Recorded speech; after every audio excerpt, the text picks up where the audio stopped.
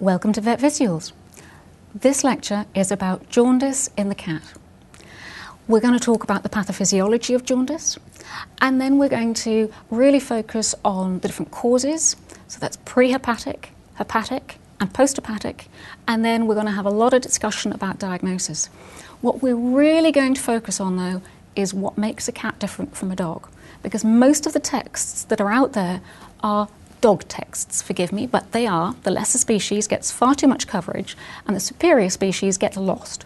And so I really want to draw attention to where they're different, because they're really quite different when it comes to particularly liver pathology.